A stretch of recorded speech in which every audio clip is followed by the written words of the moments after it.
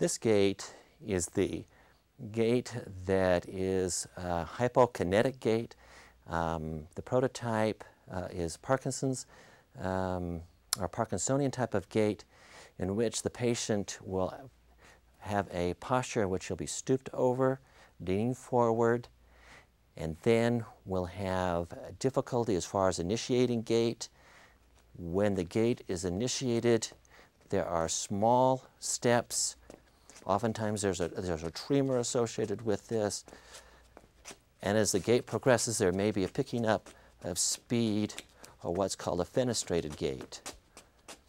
And then in turning, instead of having the normal turning, the patient will turn en bloc, which means they'll turn almost as a statue moving around. And then again having difficulty starting in the marche petit pas.